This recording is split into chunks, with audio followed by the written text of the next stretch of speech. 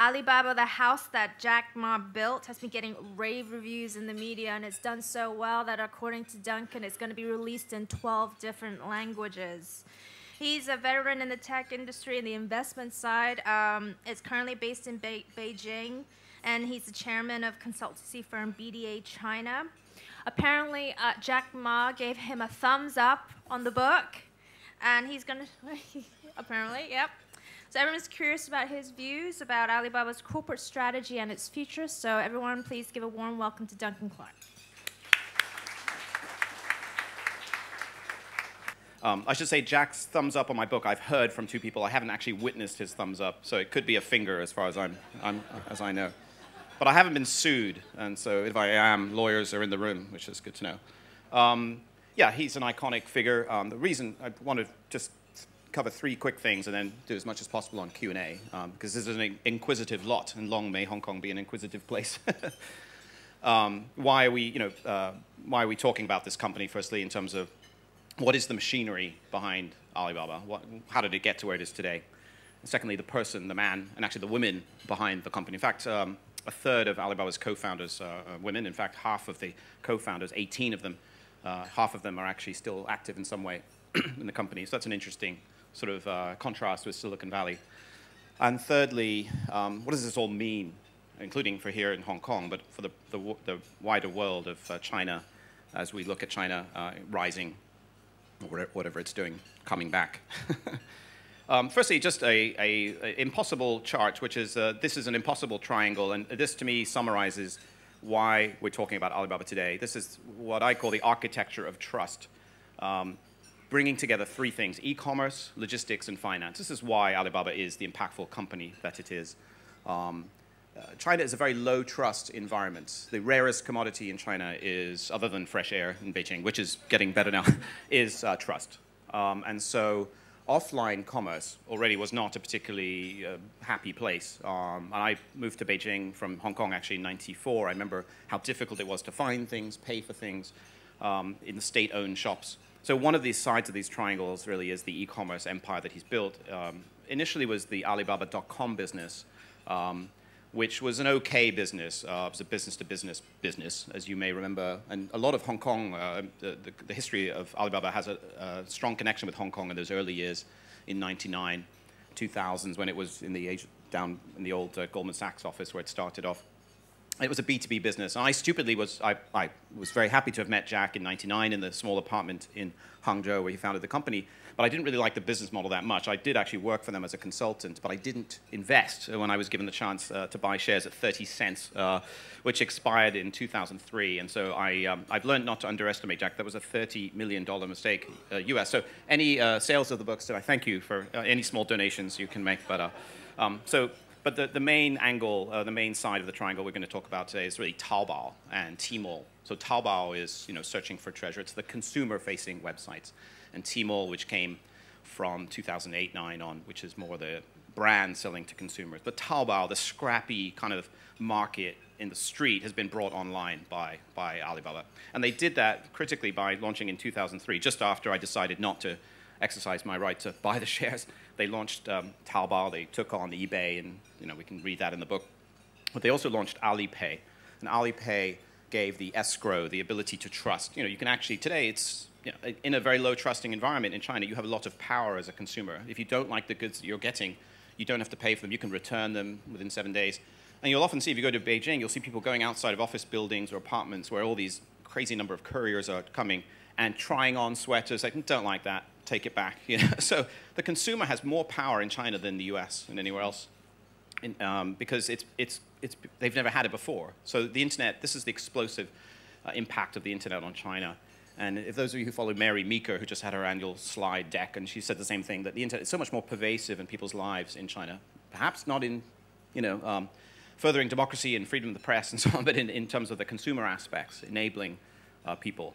And the third part of that triangle, other than e-commerce and finance, is logistics. And in the book, I describe how this bizarre story of how in this little village, town not too far from Hangzhou, a place called Tonglu, today 3 of the 4 largest courier companies in China are based. In fact, the principals of these companies are often related to each other. It's as if UPS, FedEx, and DHL were all based in a small rural town in sort of Tennessee or something. And today, these companies, that's a core part of the success of Alibaba, and actually subject to SEC looking right now. What is the relationship between Cainiao, or China Smart Logistics, this association of e-commerce companies?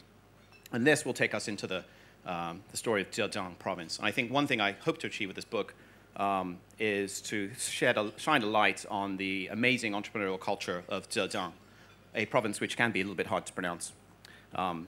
One other triangle, before I move on from this, is a golden triangle. This is what Jack calls the iron triangle, the three things I described. But a golden triangle we can also talk about between Jack Ma, Masayoshi Son, and Jerry Yang. So, of course, Masayoshi Son from SoftBank was a very early investor in Yahoo, very early, I mean, within months of the founding of the company, and also into Alibaba. So he's played a critical role, and I mention this because just last week, for the first time, SoftBank has announced they're selling down some of their shares. So it's interesting to think about that relationship between Jack and Masayoshi Son, and also, of course, Jerry Yang, and I'll talk more about that. So two triangles, the iron triangle, the machinery, and then sort of golden triangle of the individuals, the key figures that have their fates is very much intertwined now. So Zhejiang province is a place where everything is made. Probably most of the things in this room, except the colonial bits, were either made or traded in Yiwu. Maybe they were paid for with some dodgy financing out of Wenzhou, because everything's made in Zhejiang, including dodgy financing. And but it's a province of incredible economic activity. I think at one point there was 45 million people and 10 million economic entities in Zhejiang. So pretty much everybody. I think cats and dogs are registered as companies in Zhejiang. Everybody's trading. And in this slide, I mean, basically your electric scooters, your socks, your ties. There's one sock city in Zhejiang, another, we should say, in southern Jiangsu. I guess one city is called Sock City. That's the left sock city. There's another, which is the right sock city. Everything is made in Zhejiang. It might be made also in Guangdong, of course, but it's probably traded through cities like Yiwu, which is an inland city. And yet it has a very large airport now, because it's connected not just within China, but around the world, particularly the Middle East and Africa. The thing you probably, hopefully used this morning, your toothbrush. 98% of the world's toothbrushes are made in one town in Zhejiang. And so this toothbrush actually has an added sort of symbol. When I went to visit the company in 1999, Alibaba had just been founded. I actually went there because of the South China Morning Post, which of course Alibaba now owns. My colleague Ted Dean and I used to have a column called Beijing Byte, back when BYTE, Beijing Byte, that was a trendy thing. It was rather embarrassing. Christy Lou Stout from CNN had actually founded the column, and then Ted and I inherited it. Ted actually wrote a story about Alibaba in August '99. And after reading his column, and Ted is a very unexcitable fellow, but he came back very excited about this. Ted is now Deputy Assistant Secretary of Commerce for the United States until January, anyway, with the Obama administration. So he's gone on to great things. We worked together for 12 years. But I knew when he came back very excited about Jack and this company, I should go visit. And when I walked in, I saw actually 2 mugs of toothbrushes in the bathroom, indicating actually 20 people who were basically working around the clock. They wouldn't go home. So the toothbrush, to me, is a symbol both of his entrepreneurial endeavor and a team's endeavor. But also, when I did my research into Zhejiang and the early history of the private sector in China, I came across a story from actually going back here on the coast to Wenzhou. I think it was in 1983, the Wenzhou government invited in, or summoned effectively, people involved in business and arrested them all as speculators, because people forget how, Deng Xiaoping's Southern Tour, which we all talk about, the opening of, China, that wasn't until the early 90s, right? So full 10 years before, people in Zhejiang were already emerging, these town and village enterprises. They were selling surplus agricultural production. They were starting to make things. But it was a bit too early for some of these people to be comfortable and be safe. And in fact, the following year, the Wenzhou government summoned again a group of business people. And they all carried toothbrushes in their pocket because they expected to go to prison. And in Chinese prisons, apparently, they do not provide you, well, lots of things, but certainly not toothbrushes. And so this symbol of these toothbrush-toting entrepreneurs, when we think today of the risk that even, frankly, a Jack Ma takes with the government or others, it pales when you think back to the very existential risks that entrepreneurs have had in the early days. And they were treated very much as Beverly Hillbillies, beyond the pale. There's a phrase in China, the 个体户, like this, like unwashed, And it is like the Beverly Hillbillies. There's a lot of resonance in this story, frankly, with the U.S. in terms of the rags to riches and, And many government officials wouldn't be seen meeting these entrepreneurs. And Jack himself, his struggles before he founded Alibaba, he founded 2 companies, one of which didn't really go anywhere, and the second failed, partly because the government just didn't want people like him involved in what they were doing, including in the internet. But as part of my research, I should like to thank Dow Jones as part of this, although I did pay for a subscription to Factiva. I'm half Scottish, so paying for things, including shares in Alibaba, proved too painful, but I did shell out for a Factiva subscription for a year. And through Factiva, I was able to unearth a story about Jack in a local newspaper in Australia shortly after Alibaba had got a bit of profile. And it was about the story of Jack here, 15 years old, with a guy called David Morley, 12 years old. David is now my age. We are the same age. He was my age then. He's today 47. He's kept his hair. He runs a yoga studio in New South Wales. But I actually tracked him down by calling around the David Morleys. I'd read about this Morley-Ma relationship. So the point of the story is that, how do entrepreneurs emerge from obscurity, or how do they get their lucky break? Actually, there was a sort of unknown, really, story about this Australian family. This is in 1980. Jack would walk up to tourists on the river, on the banks of the West Lake in Hangzhou, outside what is today the Shangri-La Hotel, and say, hey, I speak some English. I'd like to show you my town. By the way, today, if a student walks up to you in Beijing or Shanghai or Hangzhou saying, I'm a student, I want to show you my town, don't do it. They're going to take you to a tea house. They're going to rip you off about 2,000 kwai, and if you don't pay up, you're going to have some problems. But 1980 was a simpler, more innocent time. And don't forget, of course, Nixon and retinue had passed through 6 years prior, but Hangzhou was a reasonably early city to open up. In 1979, I think there were 700 tourists, foreign tourists that came there. The next year, there were 40,000. Amongst them were this Morley family. So fast forward, basically, David here and Jack became friends. They became pen pal friends. I've embarrassingly printed one of Jack's pen pal letters in the book. But the key thing is actually David's father, a guy called Ken, took an interest in sort of sponsoring Jack, who he called a barrow boy, somebody from basically emerging from the streets. Just had that kind of chutzpah. I think of Jack as part Irish with a blarney, and he's part Jewish. He's got the chutzpah in a sort of Chinese package. But this, short fellow who's unusual looking, just walking up and saying, I want to sort of show you my town. This sparked an interest also in David's father, Ken. And Ken ended up supporting Jack, including financially helping him through university and buying him and his wife, Kathy, an apartment. Not the apartment where they founded Alibaba, but a predecessor, which basically allowed them to take some risks. And the irony of the whole situation is, of course, that Ken Morley was a committed socialist. Ken's wife was a member of the Australian Communist Party. They had taken their 3 children to Hangzhou in 1980 to show them a socialist paradise. They also went to Cuba the next year. So the irony, of course, now Asia's richest man was really created by an Australian lefty. So anyway, but the Morley family have been very gracious in sharing me their pictures. And so such an interesting sort of interest in this story in China that, yes, my book itself was pirated. We'll talk about piracy. And was available briefly on Alibaba's own website on Taobao until the Wall Street Journal and some others pointed this out. Anyway, so this story of this, frankly, slightly schmaltzy story, but who doesn't like a schmaltzy story of, luck that came out through the research, and that was all through a subscription to Factiva. And I'm a bit late on paying my bill, so sorry for anybody from Dow Jones. I'm going to do that today. Another lucky break in 1998, I think Jerry Yang visited Beijing, and Jack was then a functionary for the Ministry of Commerce, and was actually sent to, as a tour guide, basically, to take Jerry. I met Jerry on the same trip. On Jerry's right here, to Jerry's right, is Kathy, Jack's wife. A lot of the pictures you see of Jerry and Jack, they've sort of cropped out Kathy. Maybe she doesn't want to be featured so much, but she played a very important role. As I mentioned, women played an important role in Alibaba's history, and she was a co-founder of Alibaba and was very active in the company's early years. But in this case, Jerry and Jack struck up a friendship. Jack's a very amenable fellow, and fast forward, this was before before Jack had founded Alibaba, but by 2005, Jerry Yang and Yahoo would take $1 billion investment into the company, buying 40% of the company, beginning this golden triangle that I mentioned, the relationship between their common backer, SoftBank. So it's quite an interesting story of luck and making your own luck. Jack likes to say, Jack, by the way, likes to say many things. He's a stand-up comedian. He, like a comedian, he has what we call bits. He doesn't just get up and say whatever. He actually repeats himself in a way which is appropriate for the audience, which I'm trying to emulate here, but maybe failing. But he has actually, we analyzed as part of my research, I went back through all of his speeches from Alibaba and before in English and Chinese, and I realized he's often actually been giving the same speech, but he's such so well-honed stock of stories and so effective, but it never feels sort of stale. I mean, he has an amazing charisma. Like him or not, you've got to admit the guy, as I said, has chutzpah and has blarney. And part of this helped.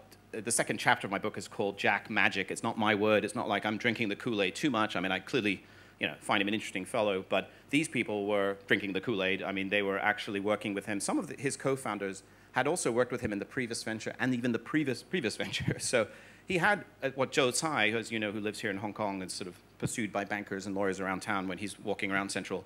Zhou said his first impression when he met Jack wasn't just that Jack was charismatic, but there was this team. It was a huge team. He called them disciples, And another person who noticed this was my classmate from Morgan Stanley, a woman called Shirley Lin, who very helpfully helped me on the book. She told me her stories. She, at Goldman Sachs, ended up, she had moved to Goldman. They bought half the company for $5 million because they also were very impressed. It wasn't just Jack. It was the fact that there was just these committed disciples with this very strong work ethic and family style. It's not for everybody. It's a little happy clappy if you're, but certainly in Hangzhou, there were very few choices for entrepreneurs or for graduates. And a lot of them were drawn to Jack, and people still are drawn to Jack.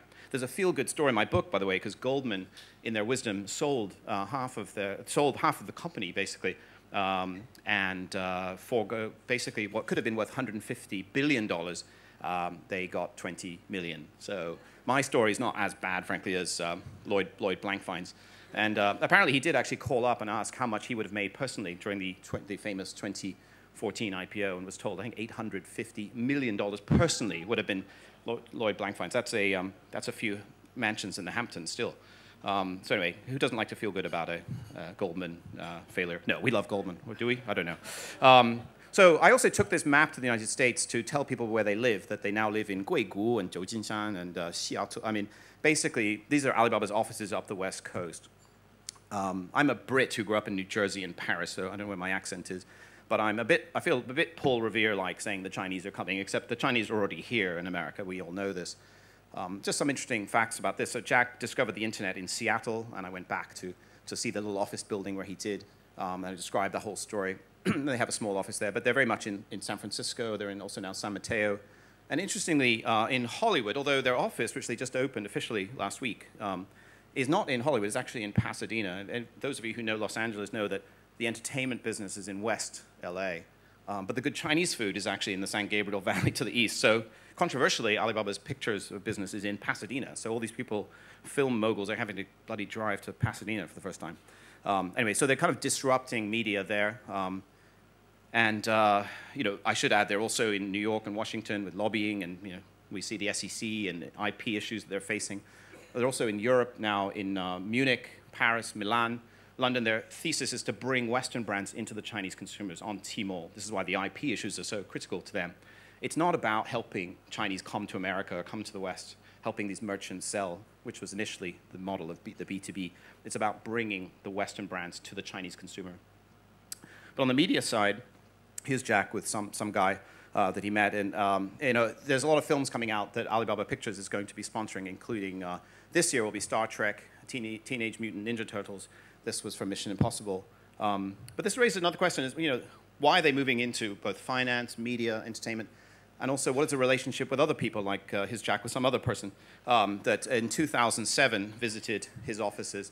At the time, this person was a party secretary for Shanghai. He had been party secretary for Zhejiang.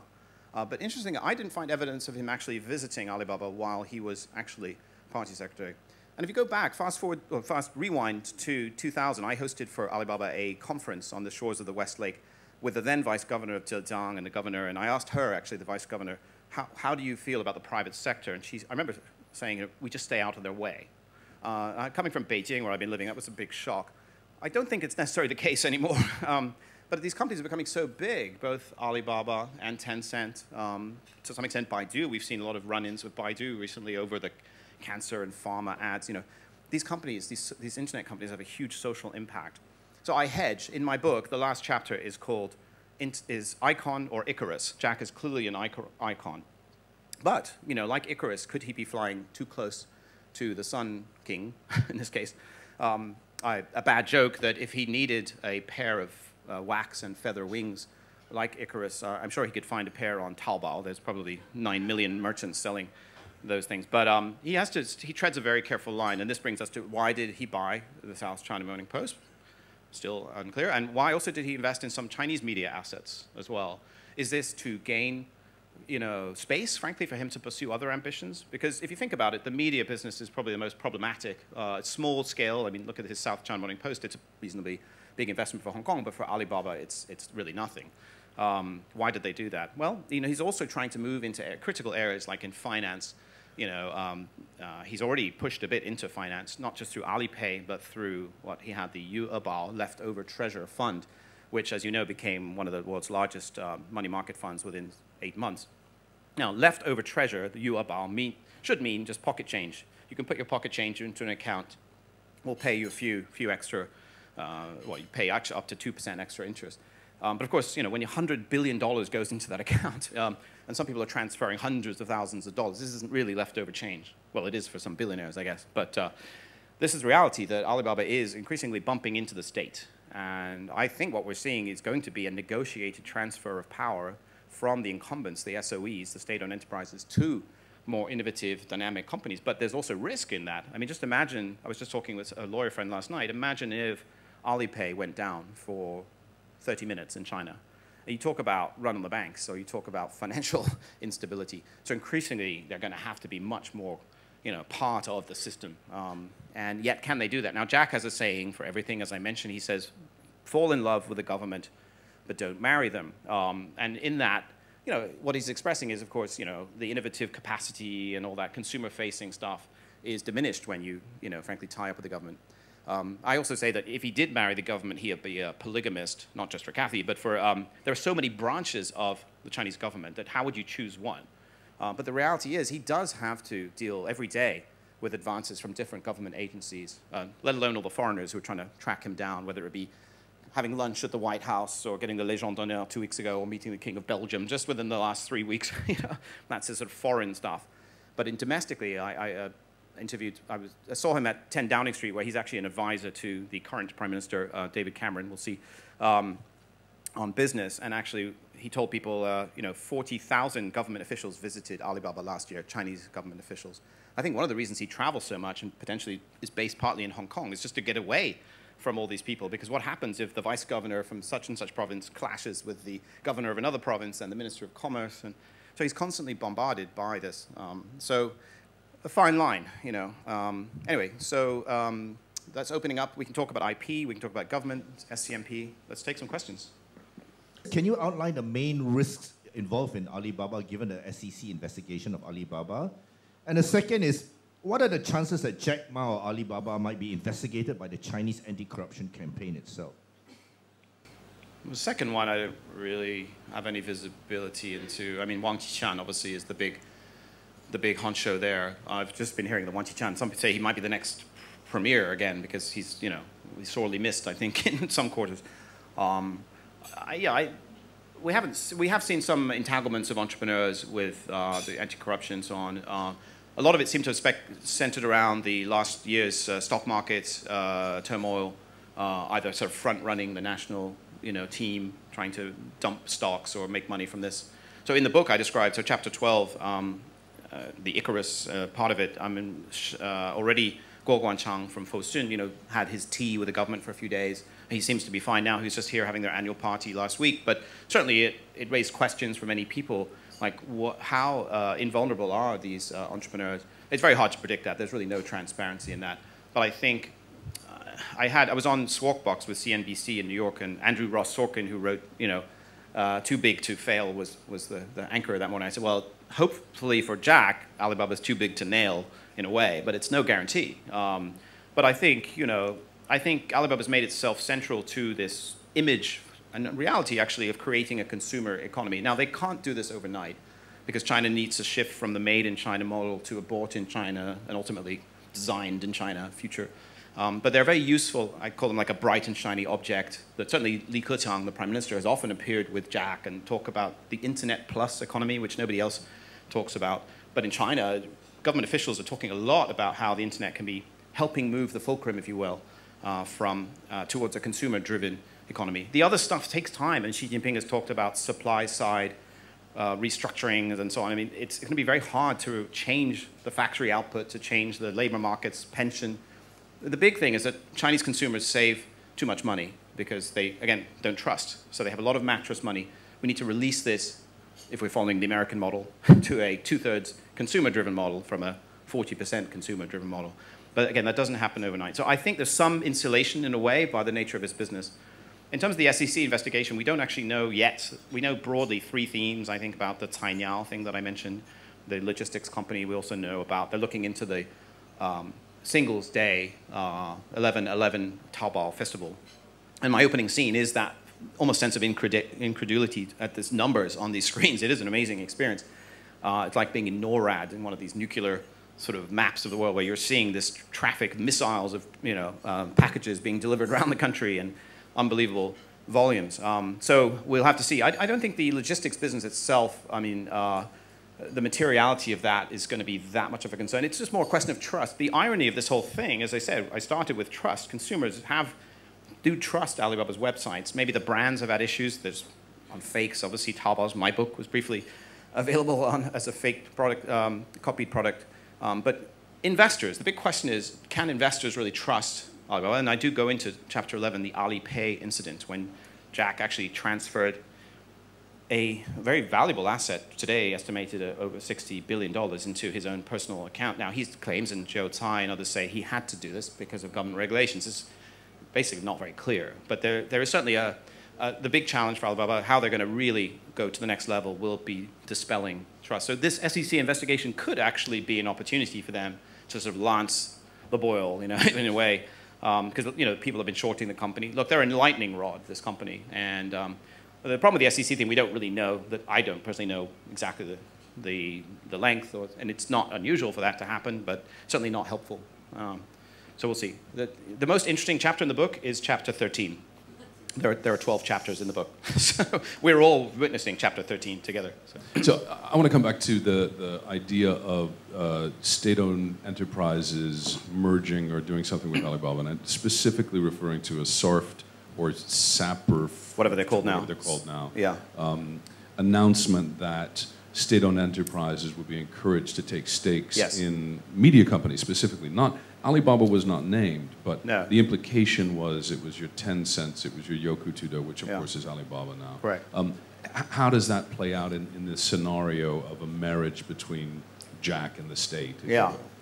will? Well, my first question, would they have to pay for their percent stake? Because it's still $1 billion plus or something, right? So it certainly wouldn't be helpful to these companies. And getting into the head of the Communist Party is like, it's like the Vatican, right? I mean, in terms of figuring out, like, would it be helpful then to be seen to be more heavily involved in these companies? I don't really see that in terms of the signals it might send to investors or even to domestic entrepreneurs. But then again, with Xi Jinping, a consolidation of power, he's consolidated so many other things. Why not this also? As part of his, another leading group, that he's set up. So, I think they were referring initially to streaming video sites, because the reality is companies like Youku, which Alibaba controls, and Weibo, Sina Weibo, they have much broader reach than CCTV 1, 2, 3, 4X, right? And it's the demographic that they serve, increasingly people who are, better educated, perhaps more mobile, more international even. So yeah, I think it would be a negative sign. My understanding, it was sort of a floated idea and it hasn't yet gone through. It would be pretty difficult. And the reality is, I mean, would they even need it? Because it would make something explicit that we already know. I mean, and I write in the book, and this is why this book is not available in English in the mainland, is about Shi Tao, the journalist who was arrested for using Yahoo's email, and then Yahoo Hong Kong actually shopped him to the government. There's a reason why, those types of actions and the ability for the government to lean on these companies, is effective because they depend on staying in the government's good graces. They're very large capitalized companies. Some even speculate that the BAT, Baidu, Alibaba, Tencent, are some extent protected from others emerging because, in a way, the government likes big companies they know they can lean on, they can deal with. There's limits to that, though. Look at the Baidu relationship recently. It's been quite fraught.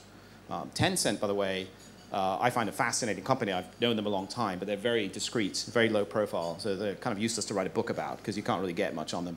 But Pony Ma, the founder of Tencent, I think has done an amazing, masterful job with his team of randomly Afrikaner, South African investors and others to create this massive $210 billion. They just hit their all-time high, $210 billion US company. And very little is heard about them in terms of government issues or... Whereas Jack, Jack sometimes shoots his mouth off. I mean, after he launched his banking fund and then the banks were pushing back, he looked like a drunken tweet because he does like to have a drink once in a while. Who doesn't?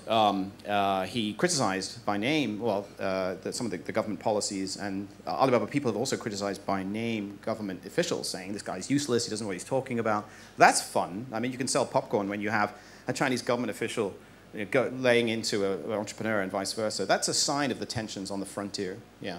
I should say that in addition to 11/11, which is the Singles Day, Jack recently just declared 9/9, Zhou. So 9, like in English, 9 and wine sound the same. Zhou and Zhou in Chinese also. And September 9th will be wine tasting day in China. And I know Hong Kong is a big wine trading center. And Jack conveniently has just bought a chateau called the Chateau de Source in Bordeaux. And he declared this with Matteo Renzi at Vinitalia in Verona. But this has been opening up to world providers of wine. So anyway, big party coming. Somebody else pointed out to me that 9/9 is also the day that Mao died, I think. So it might have been unfortunate, but it's a sign of how, the calendar is getting a little bit crowded between the old state and the new stuff. Anyway, September 9th, if you do have an opportunity in advance to buy some stocks of wine, you might get some good sales on that day. Okay, Florence, and then the gentleman over there. Thank you. I'm Florence de Changy with Le Monde. First, thank you. It's fascinating. What about his vision? Is it just getting bigger and richer? Well, that's a good point. I mean, in terms of the philosophy, philanthropy, and also philosophy of the company, both he and Joe have set up one of actually China's largest philanthropic organizations. They're very active here in Hong Kong. They've been hiring professional managers, including some of their former colleagues from Goldman and others, to manage their money, the company's money, for philanthropy. He talks a lot about environmental causes, speculations, and he talks a lot about cancer. People speculate, people close to him have been affected by it. The environmental legacy of all the stuff I showed you earlier, of these toothbrushes. I mean, that's an oil-based product, right? So there's clearly a raising consciousness aspect of what they are trying to achieve. The general mission of the company is a little broad. They talk about health and happiness. So health being healthcare, investing in a pharmaceutical company, trying to, improve healthcare in China, which, as you know, is terrible. I mean, great doctors, but you can never get to them because there's a line of 10,000 people outside the Xiehe Hospital in Beijing. So there's elements of healthcare that he wants to get involved, but also happiness. What he talks about, the Hollywood stuff is to bring, cheery endings, sort of uplifting stories to China. As you know, most Chinese movies, when you watch them, all the heroes die, very depressing. So he wants to bring this sort of uplifting content. They have TBO as well, Taobao Box Office or Tmall Box Office, like an HBO-style streaming thing. They're investing in movies. So it's a bit fluffy, to be honest, in terms of, but it reflects the changing nature of the Chinese consumer. More specifically, they're talking about cloud computing, which is, including media and other things that they can host. And the data, analyzing all the data, because that triangle that I showed you earlier, the amazing amount of information that Alibaba has on what people are buying, what they're intending to buy, where they're being shipped, and mining that for things like credit analyses for companies, for individuals. So there's sort of a data element, and there's a rural element too. So rural Alibaba. And I actually had been saying to people, well, I don't think Alibaba will use the South China Morning Post as sort of a mouthpiece for the company, at least. We don't know politically what Alibaba will do with the South China Morning Post, but it'd be unlikely they would sort of use it to promote the company. And then again, this weekend I saw a big one-page section on Taobao villages. I thought, well, okay, maybe I've been a bit too ambitious about that. Mind you, News Corp used to do that. Well, News Corp is my publisher indirectly, but in the UK with Sky and Sun, the Sun, there was often crossover promotion. So maybe they are using the South China Morning Post race. But Jack, I should on the entertainment and the media side, both Jack and Josiah have addressed the South China Morning Post and said, we will respect editorial independence. And yet, of course, in the same breath, they've said, but we want the world to have a more positive image of China or a better understanding of China. This is clearly something they believe in, as much as they believe in, I think, the philanthropic stuff that they're doing. But, of course, they're running into quite a lot of cynicism or skepticism on that. So this is, this is the frontier that they're on internationally, just as they're domestically on the frontier with the state companies, I think. I mean, I've been sort of following Alibaba closely for about 4 years, so a lot less longer than you have. But in that time, I've seen them make investments in electronics retailers in China, Yeah. health companies in Hong Kong, film companies, football clubs, newspapers, kind of all kinds of stuff. And also spread between sort of investments by Alibaba, investments by Jack Ma personally or through his private equity fund, investments through Ant Financial. And I just wonder, do you think there is anybody, do you think Jack Ma himself, or is there somebody else at Alibaba or in that kind of group who actually has a sort of a comprehensive view of all of these investments? And is there some sort of like logic behind it that is not apparent to those of us looking at it from the outside? I feel your pain because I know your colleague Paul Karsten is a friend of mine in Beijing, who many an evening has been ruined by, God, they've bought something else again, or a whole weekend, like, what the hell? I just thought, you know, and the rapidity and the volume of the sort of investments has certainly surprised a lot of people. And you're right, I mean, sometimes it's through Alibaba, sometimes it's through Yun Feng, and I write a bit about that. Yun is Ma Yun, you know, one of his names, and the co-founder.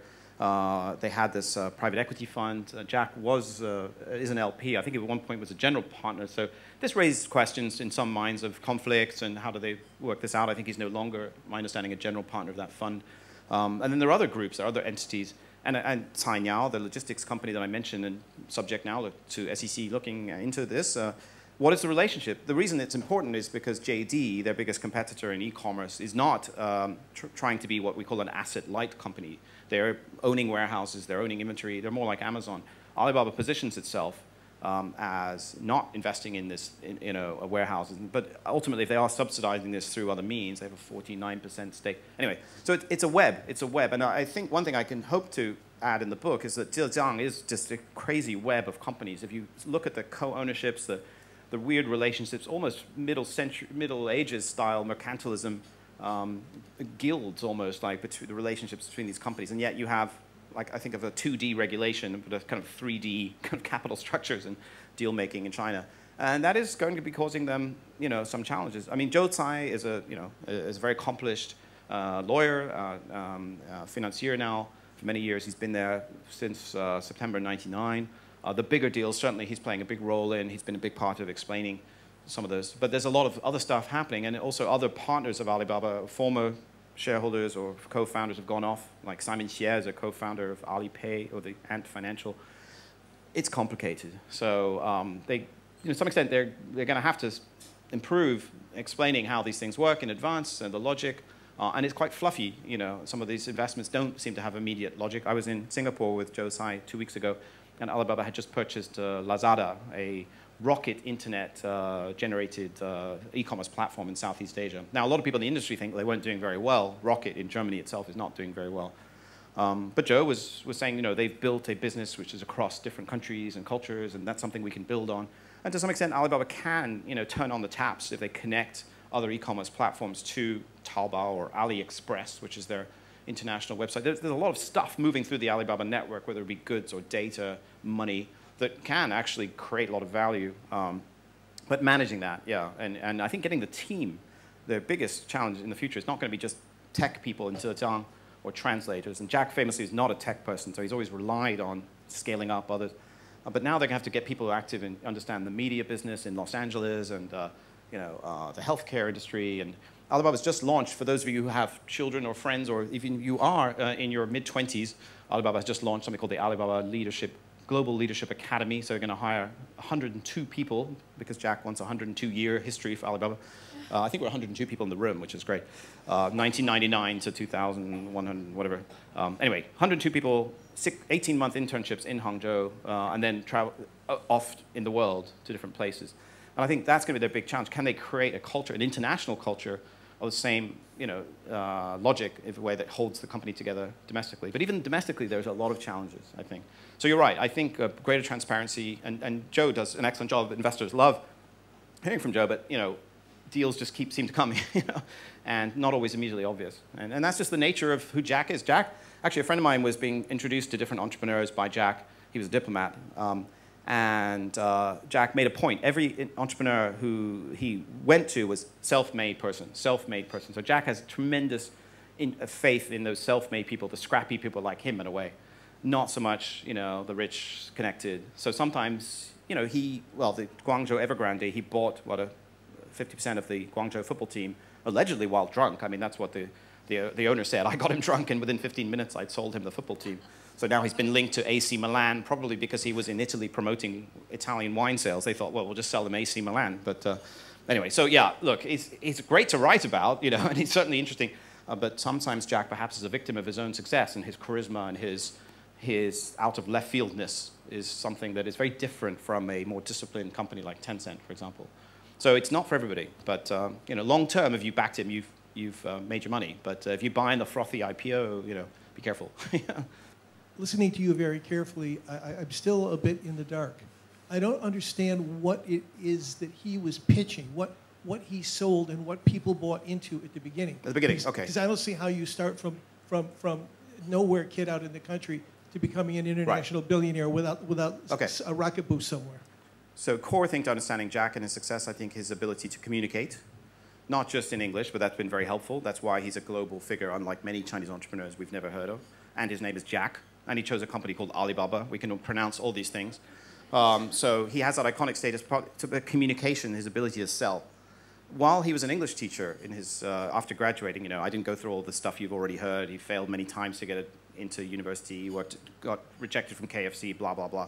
He eventually became an English teacher. He supplemented his income, and I found what he was selling was plastic carpets. He would go to Canton Fair or Yiwu and would go around Hangzhou, like literally on a bicycle, selling plastic carpets to people. So he's always been a merchant. He's an entrepreneur's entrepreneur in the sense that he knows the street, and he knows his customer. He knows, we were just talking actually with my colleague here about why the South China Morning Post is suddenly free. Well, a big part of his business model for Taobao was make it free. Don't charge the merchants on Taobao anything to open a storefront. And for 6 years, they didn't make any money, but ultimately he defeated eBay. Within a few years, he defeated eBay by bringing people on. So he has this fundamental belief in, free, like get the marketplace going, bring people in, and figure out they made it money in the end by advertising. Those merchants have to spend advertising money on this. So I think his sense of being on the customer side, whether it be small and medium-sized businesses or consumers today. But critical to your question, the early days, Zhejiang made all this stuff, right? But they didn't have the export channels that the Guangdong factories had. The Guangdong factories, a lot of them were set up by people here in Hong Kong, or by Taiwanese or Koreans and others who were making stuff. Zhejiang started domestically, but quickly there was stuff being made, and still we have this excess inventory challenge. But what Jack's story essentially was the meeting of the private sector explosion, particularly in Zhejiang, with the internet that he had this blind faith in, and his ability to communicate, build capital and team around it. That really, those three things coming together is what. And actually, in the early days, Jack, before Alibaba, had his first internet company called China Pages, which he ultimately lost to the government.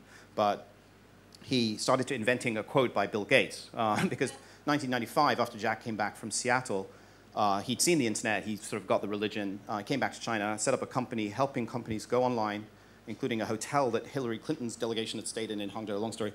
Anyway, but they couldn't understand what the internet was. He said, give me money and I will advertise your company on the internet. They would say, what is the internet? You couldn't access it in China. But he convinced them by saying, Bill Gates has said the internet is changing all aspects of our lives. Bill Gates hadn't actually said that, but Jack said, well, I knew that he would. And Jack was right. Actually, within a year, Bill Gates had turned famously on the internet, and so Jack knew that he, as Jack Ma, couldn't go out and say. So he's had this chutzpah element, frankly, a storyteller.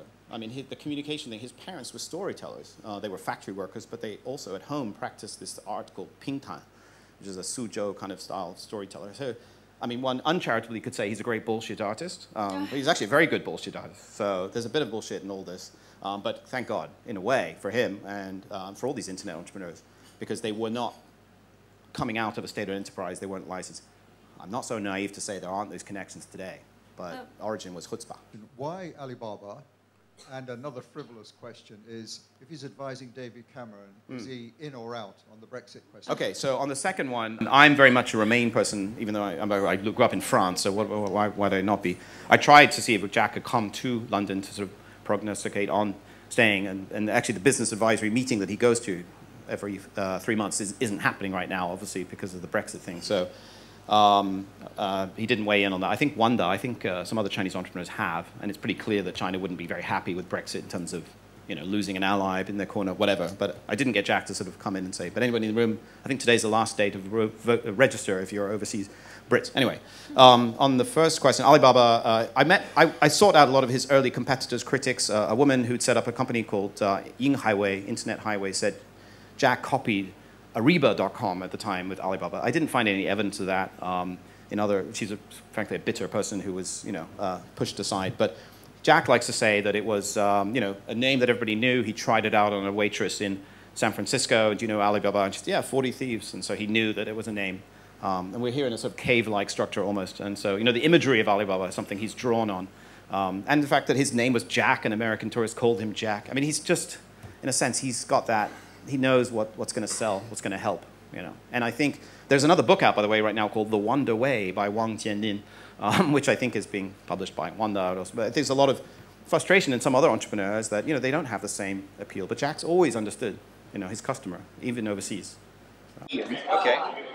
I now run the hedge fund, so it'll be good to catch up with you on. See you, and I'll call you. Okay, cool. Be super quick here. That one's for Elsa. Yes. Elsa, okay. This one I'm not sure. But thanks a lot. You can't sell it. If you write the name in it, you can't sell it. So don't put a name in it. Oh, I see. I'm putting for Chris. There are lots of Chris's out there. There are a lot of them.